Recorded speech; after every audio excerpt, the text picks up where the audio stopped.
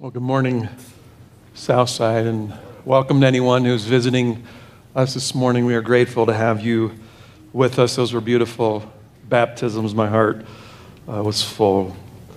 I want to thank God for the freedom that we have to gather together, to worship together as His bride, and to give Him worship and have community together and to open up His Word. I pray that we'll never take that for granted, what we've learned through this last year. Let's go before God and we will pray and we'll continue to worship Him through the Word of God. Let's go to Him. Father, I thank you for these testimonies of the new life. God, thank you that you're a saving God. My heart overflows with a good thing of where you've plucked them out. You've plucked them out from walks of years of sin and just 4 or 5 years of sin. God, what a beautiful thing that you save all types, from all places, all peoples. God, today we just lift up a Savior who's able to save to the uttermost all who draw near to God through Him. I pray, let every heart see His glory and His beauty this morning. Lord, bless us and meet us now in the Word of God. We pray in Christ's name. Amen.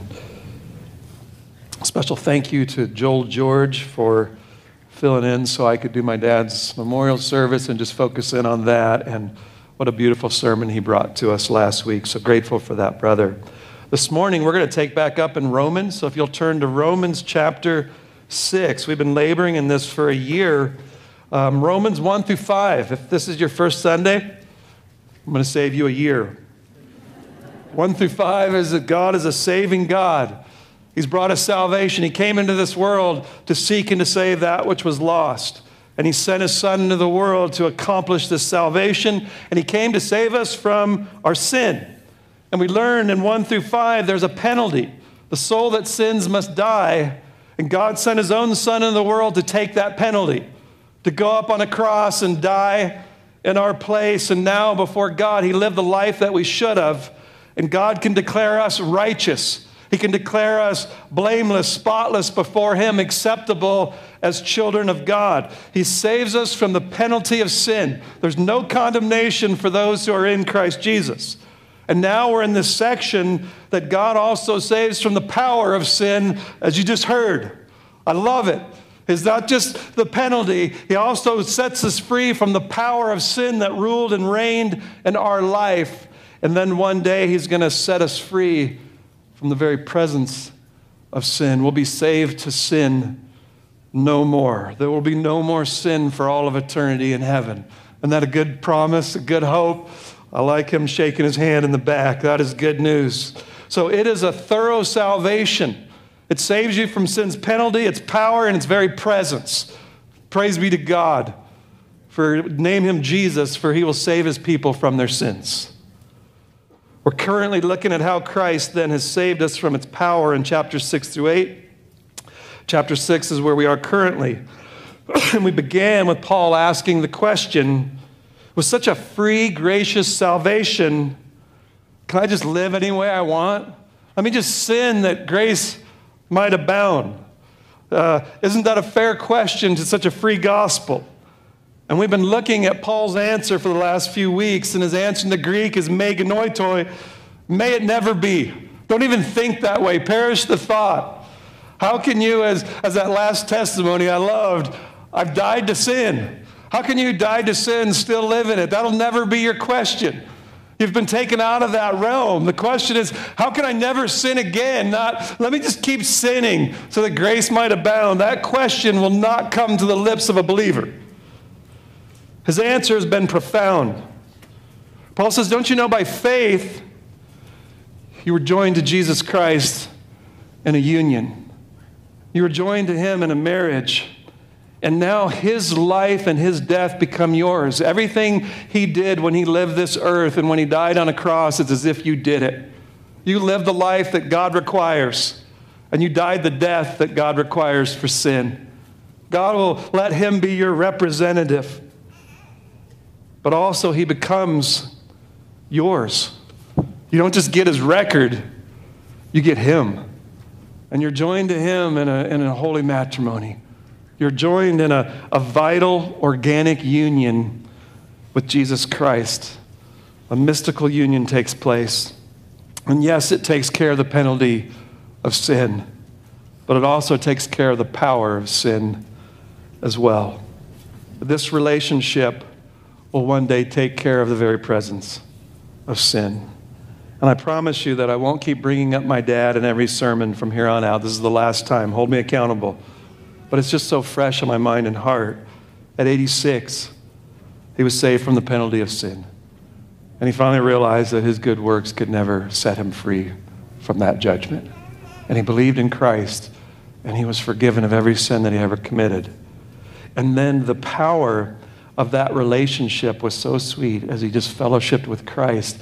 He was being changed from one image of glory. I got to watch this transformation take place, and it just made him so sweet.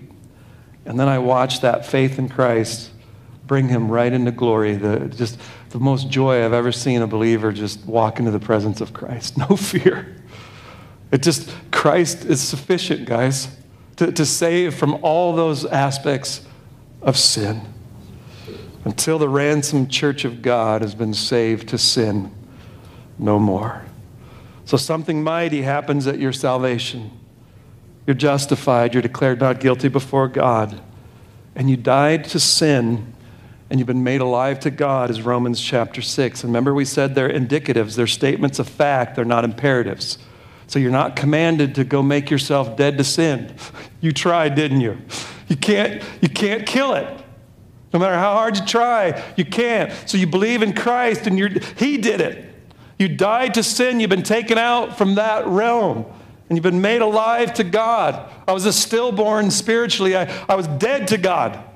And by believing in Christ, He breathes life like Lazarus. Come forth, and He raises me from the dead. So these things are done. God did them when you believed in Christ. You don't have to go do them. That's the good news of the gospel. You believe something before you do anything.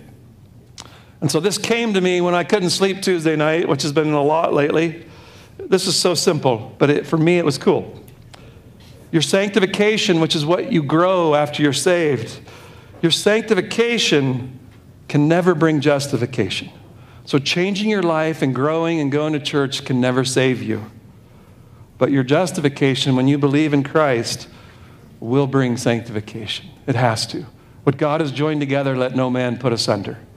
So it will transform and change lives, or you're dead in your sin. And some of you might have to deal with that this morning. Behold my favorite word, therefore. In light of this gospel, therefore, go live new lives. Amen? Amen. Thank you. Good. I'm excited. I wanted you to be as well. So we're working through an outline in Romans 6. We're looking at 5 truths then concerning our release from the dominion of sin.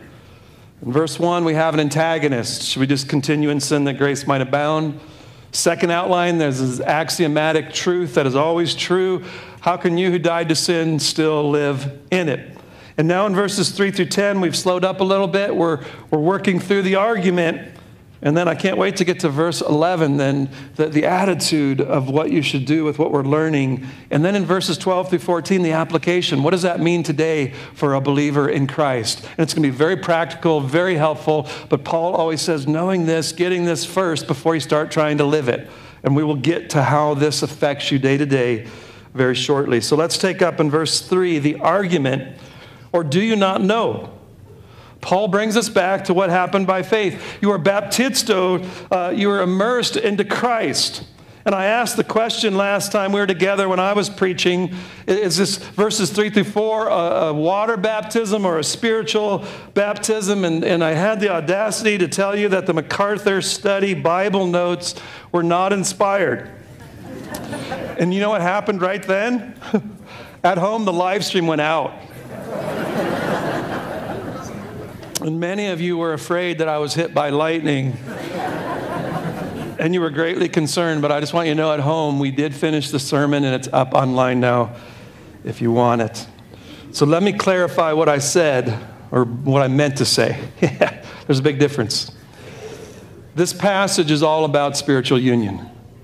This passage is that spiritually you were joined to Christ. That is this whole chapter 6. They're indicative truths of being baptized into Christ, no doubt.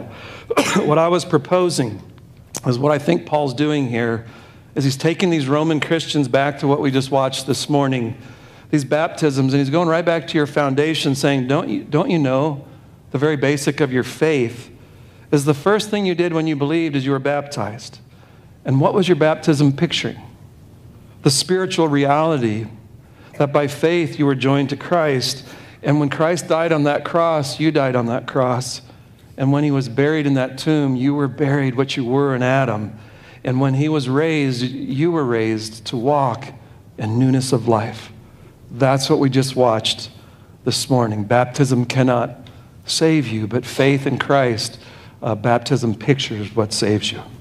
So the testimonies this morning, and from every one of you sitting here that are believers, is that when I believed, what I was in Adam, and every testimony I just heard, I loved it. What I was in Adam died. I'm not what I was. And I became a new creation in the resurrection of Jesus Christ to live a whole new way. As one who has been set free from the bondage and all the consequences of sin. Therefore, if anyone's in Christ, he's a new creation. The old has gone. What you were in Adam is gone, but the new has come, this resurrection life in Christ. And so I hope there are a bunch of questions because Paul now will take those two principles, this is where we left off, these two realities, and he's going to flush them out. In verses 5 through 7, I hope you're wondering, what does it mean to be dead to sin? Help me, Pastor, that scares me. And so we're going to go look in verses 5 through 7 at a little more detail what it means to be dead to sin. And then next week, we're going to look at verses 8 through 10. What does it mean to be alive in Christ? So Paul will explain these truths deeper. So let's take up Romans 6, 5 through 7, that when you believed, you were united to Christ's death. Verse 5. For if we have become united with him, Christ, in the likeness of his death, certainly we shall also be in the likeness of his resurrection.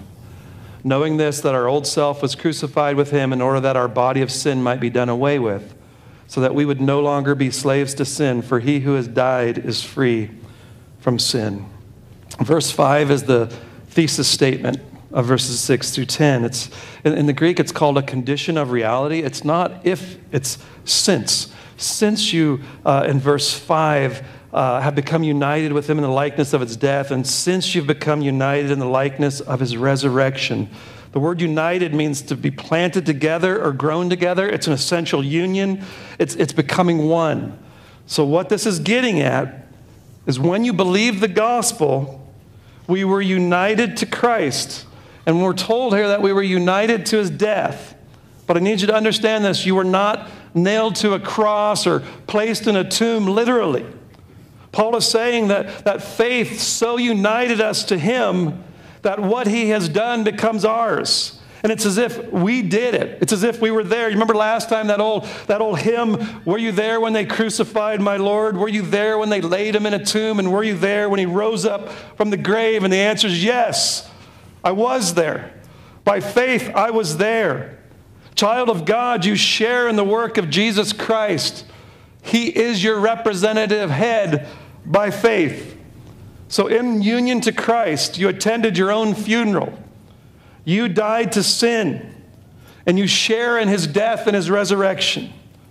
Your marriage to Christ did something positionally that we've been studying for a year, but it also did something practically that we will study for a year. And let's see what the ramifications were to us then in day-to-day life.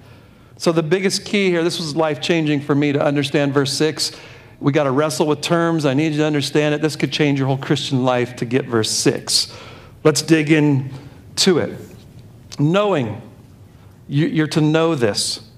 You're to live into this reality daily. How many of us live into this every day?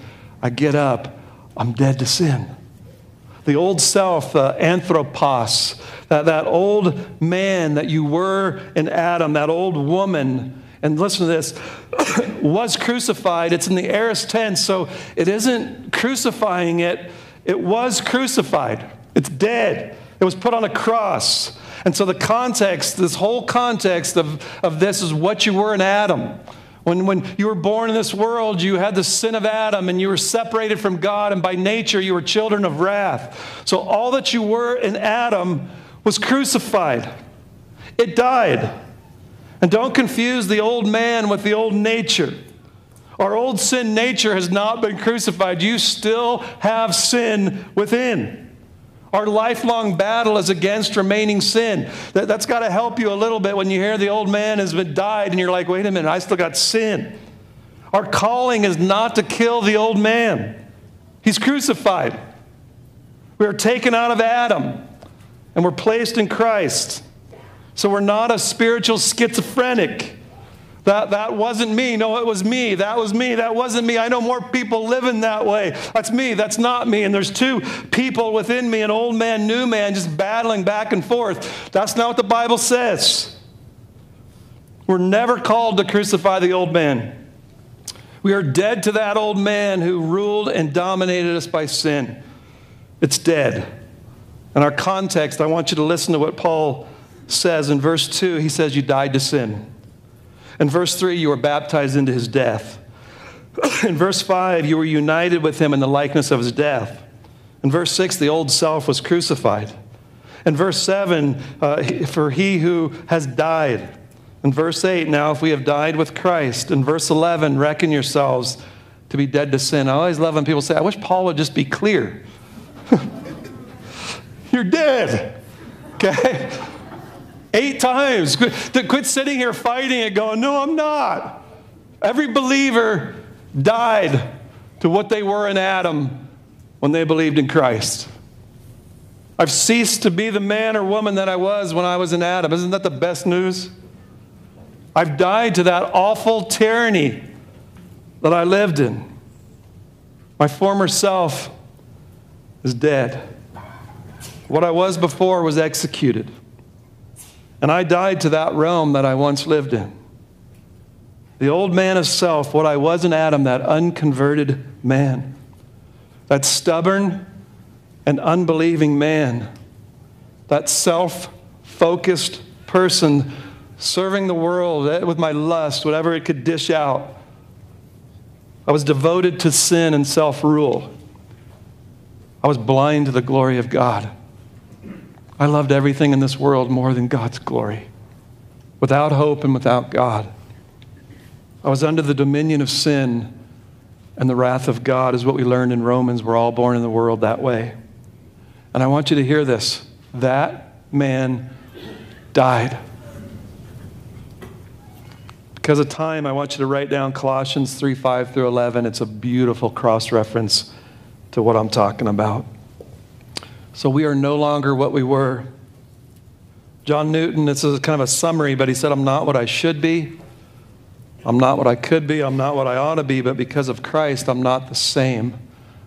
And that has to be the testimony. The church is jam full of people who say, all you got to do is believe and be forgiven and your life never has to change. And I'm telling you now, that's a lie from the devil.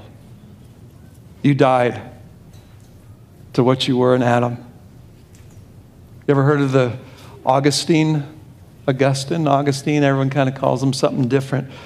4th century, he was famous for his profligate lifestyle before salvation.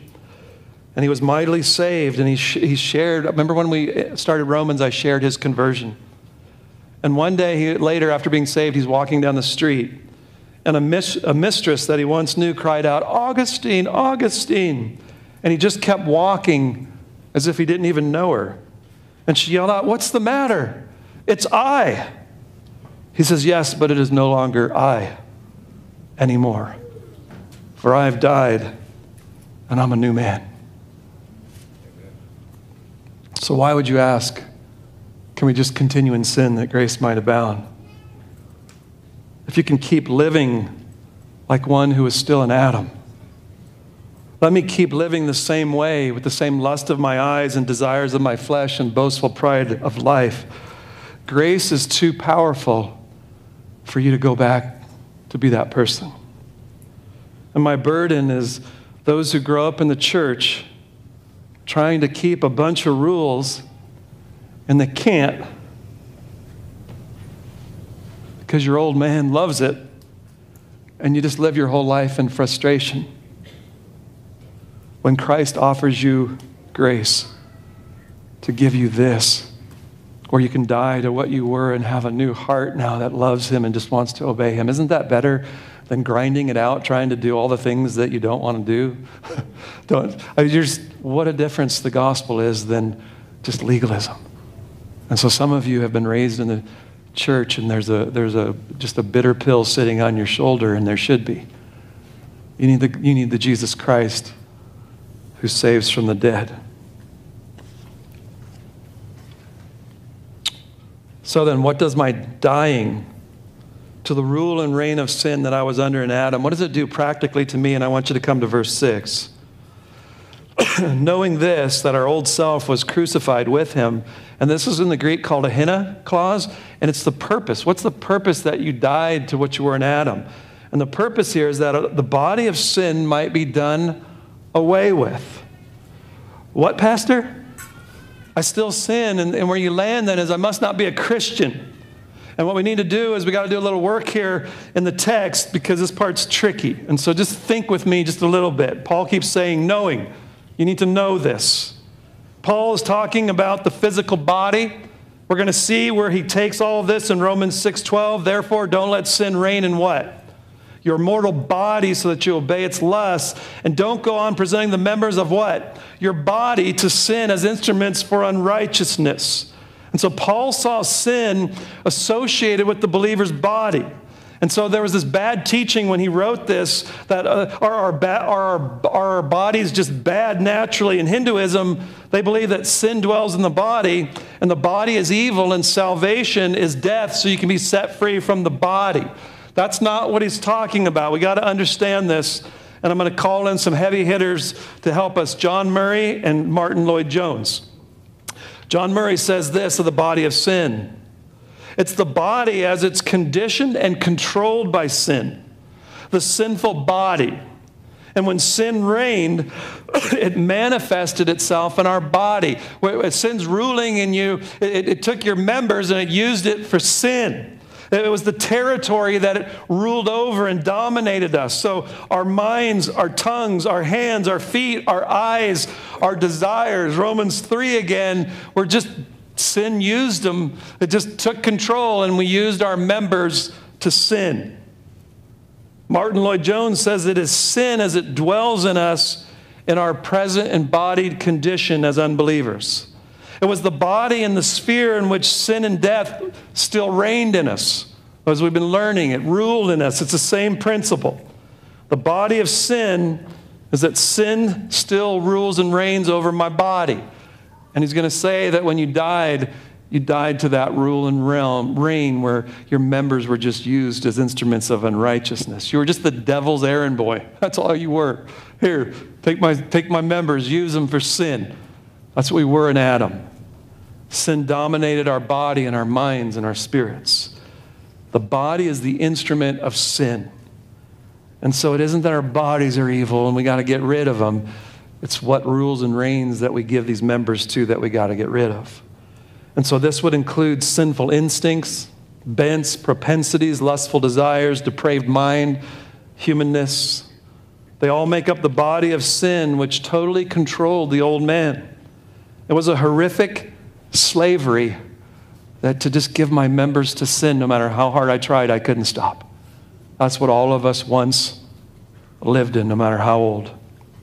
So what happened to that body of sin? I love what Paul said, that it might be done away with. Is it gone?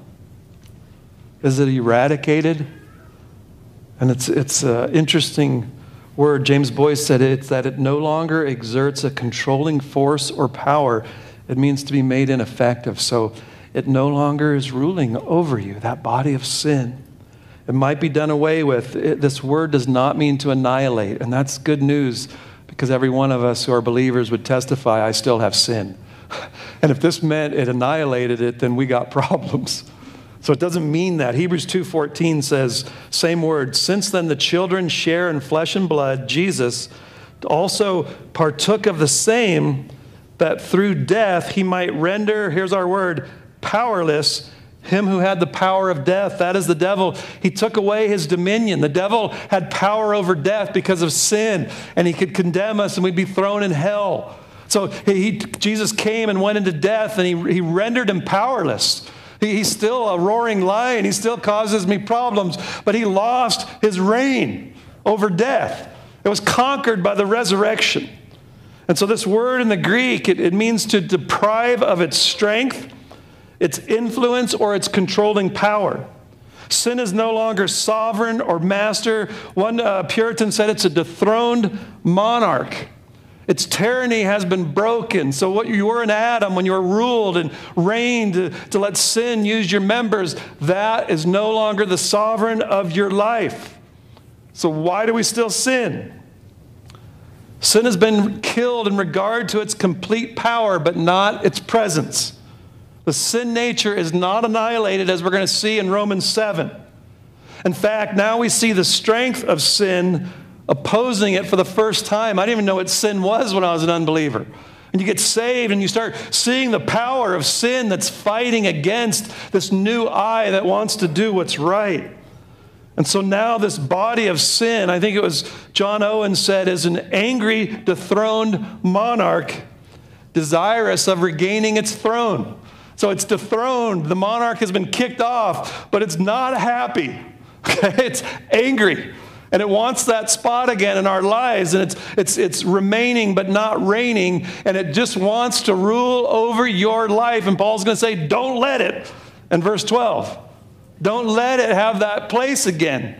It's done. This is real and a brutal battle against sin. One man said, if you're not killing sin, it will be surely killing you. And in Romans 8, we will learn how the Spirit puts to death remaining sin. So remaining sin, hear this, is not your friend. Sin has not been dethroned and decided to join your side. In fact, it will oppose and fight you to its very death. And the very sign of life is that there's a battle within now. Before, your flesh and your spirit were in agreement. And now, guys, there is a battle. But the dominion has been broken. And that needs to be the testimony of every child of God. Sanctification is more than getting over bad habits. It is no longer has dominion over the believer. It's been dethroned. It's been made ineffective from complete control. It does not control you as when you were in Adam. But now there's a new ruler, the reign of grace. And he will see to it that you have increasing victory over this foe. And that is why grace is not so that you can sin more, but that you can sin less. You now have the ability, I want you to hear this, you now have the ability to obey God for the first time. That's the freedom that little Piper talked about. I think that was Piper. No, it's Tess. That verse you read at the end was beautiful. And that's it. We have freedom. And we have freedom to do what is right. I just want you to treasure that.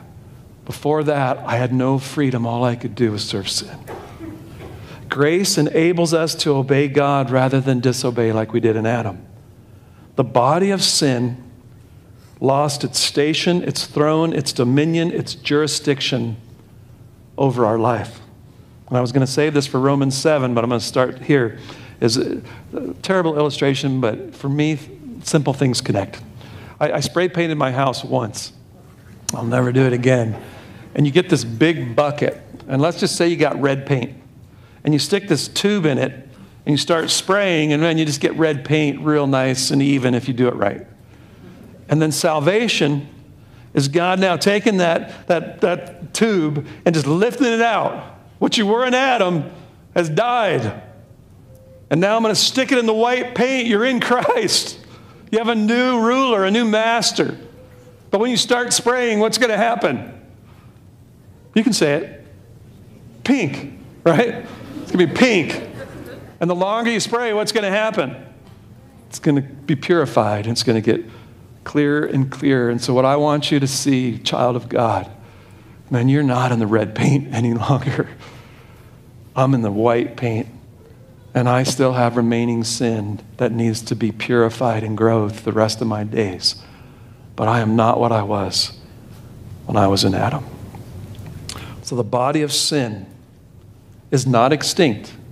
It's defeated. It's not annihilated, but it's deprived of its reigning power. And that brings us to the third part of verse 6. That we should no longer be slaves to sin. And I just want you to see how perfect it all just keeps matching up. The unbeliever, I don't want to come to Christ and give up all my freedom, is the funniest statement I've ever heard in my life. If you're smug saying that this morning, you have no freedom. You are free only to seek self and be miserable. That's all. That's your freedom. Yeah, you can choose your sin. Go choose it. But you're a slave. You are a slave to sin. When we were in Adam, the body of sin controlled and dominated us. We were slaves to sin. Doulos. That word when we began, that when you get saved, you become a doulos of Christ. But as unbelievers, a doulos was a willing bond slave. You love your slavery. So we loved our slavery. We loved the bondage of sin. We didn't want it differently. We served it eagerly, freely, unconditionally, joyfully. My frustration is that I couldn't have more of it. I wish I had more money, time, abilities. I could have had more sin. Thomas Boston said we loved our jailer and we were fond of our fetters. We just were smiling in prison and bondage going, isn't this great? I don't want to give this up. Oh, what is offered in Jesus Christ. Now by faith I've been joined to Christ and sin's dominion was broken. And I no longer pant for sin like a puppy. I hate it universal. I hate every form of it, and I hate every suggestion of it. That's my battle. And so the St. Augustine kind of summarized this in a real simple, beautiful way. I meant to put it up on the screen, but I forgot. Before Adam fell, he said we were able to sin. So Adam in the garden, he was able to sin, and sin he did. After the fall, he said, now we are not able not to sin. We're slaves, and all we can do now is sin. And when you become a believer, he said, you're able not to sin for the first time. And when you get to glory, you will not be able to sin. The best a non-believer can do is sin. And the worst that a believer can do is sin. So this is what we call Christian freedom. We're free from the heart to do what God wants. Do you love this freedom? That's how you know that you've been born again. Do you love this freedom? Oh, what God has done for us in the gospel. We are no longer obligated to bow to sin's tyranny. We've been emancipated from what we were in Adam. I had an illustration that I used 20 years ago, so I'm going to use it again, and you're going to be like, that is so outdated, and most of you are going to say, I wasn't alive 20 years ago. Little Thompson family, just smile like it's good. During the Persian Gulf War, it was amazing the strategy that the United States used, and they ordered airstrikes, and I just remember for days and days of these airstrikes. And what they did is they took out the control and command centers in that battle, in that war. And once we defeated that, we could now begin to go in and take the troops and begin to rescue Kuwait. And the command and control center was our old man. That's it. And one act of Christ, it's defeated. And now grace in Christ is our new control center. And now we can begin the liberation from the body of sin. We're now clothed in the full armor of God, and we can begin to battle. A battle in which, by the grace of God, we will win. He promises that He will win this battle. And so here we are. The mission control centers are all down and taken away in Christ, but we still got insurgents who are fighting and battling against us within. But now we're going to win the battle because the mission and control center is now Christ. Man, what we have in Jesus Christ. And so verse 7, we'll close out. It's almost over, friend. For he who has died is free from sin.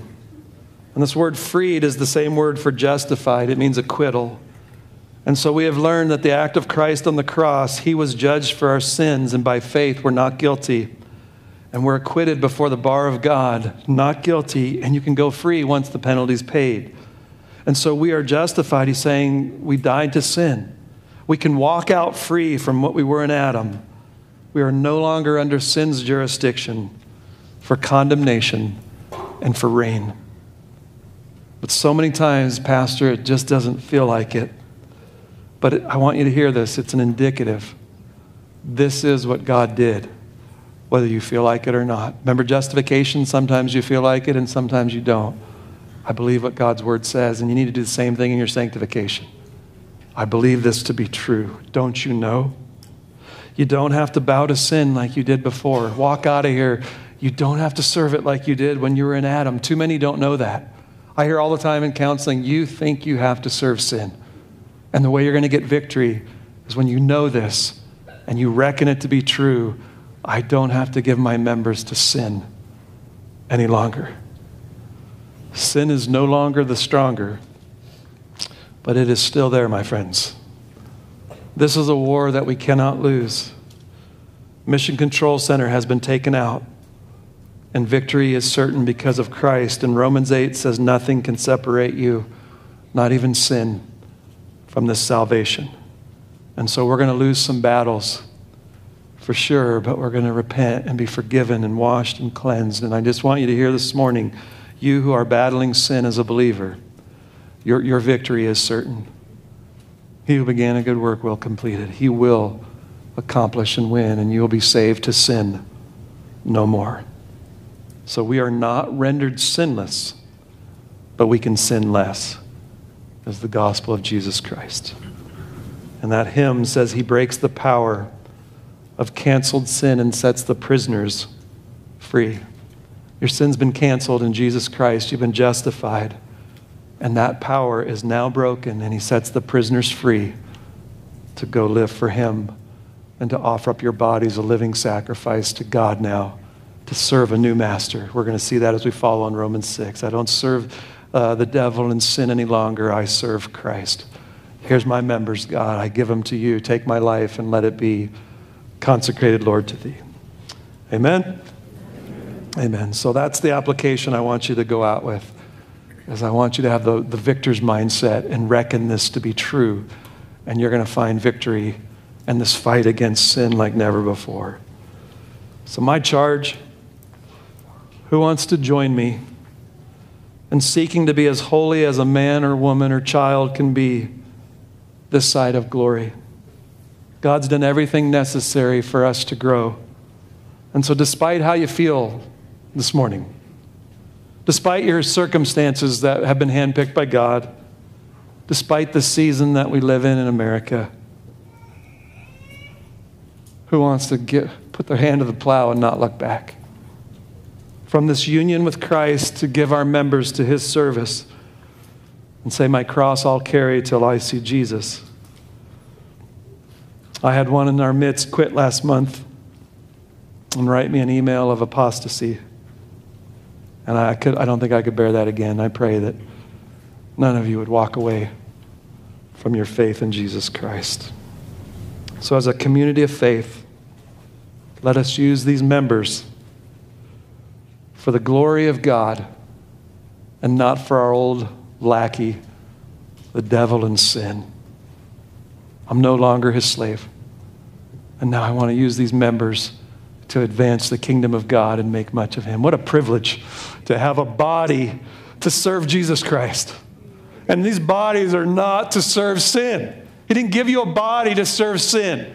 And he redeems you so that now we can take these members, our eyes and our thoughts and our feet, to be swift in the gospel of peace and to go and use these members for the King of Kings.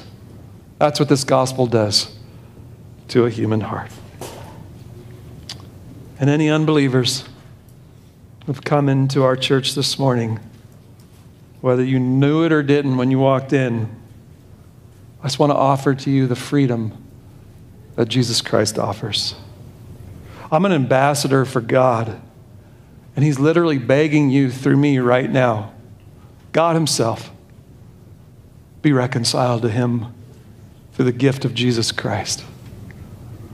He wants you to throw down the slavery that you think is so sweet and come, like the sweet testimonies we just heard, and find the freedom of having your sins forgiven, declared right before God, and the power of rule and reign of sin broken with the hope of one day to never have sin again for all of eternity. That's what Jesus offers to you. Please be reconciled to God. It's the sweetest salvation I could ever tell. Let's pray. Father, I come before you and I thank you for this gospel. And I pray if there are any in our midst, God, right now, that you would cause them to do business with their soul before you. They can put their fingers in their ears and say, "Ooh, I can't hear you." But every one of us are going to have a death day. And what we did with Jesus Christ is going to be the most important thing. And if we suppressed him and didn't see his glory and chased all these other things, oh God, what a day that will be. I pray for every soul in here that we have all come to that sweet Christ, the one who washes us clean and takes us out of our bondage and gives us a new reign called grace. A reign of a master who is so kind and patient, forbearing, and yet truthful and serious. Oh, we thank you. We love our new master. I pray, let everyone in this room have him as their master. And God, help the believers. Lord, sometimes we believe that we have to sin. We get in patterns and we stay in them and we start to believe I can never overcome this. God, let the power of your word through your Spirit set them free this morning to get the mindset as I am dead to sin, but alive to God in Christ Jesus. God, let them reckon that to be so in their seat right here this morning. God, that they would walk into this world and know I don't have to serve that any longer. God, here's my members. Let me serve you and others. God, do that mighty freedom and transformation in every heart. We pray this in the name of Jesus Christ. Amen.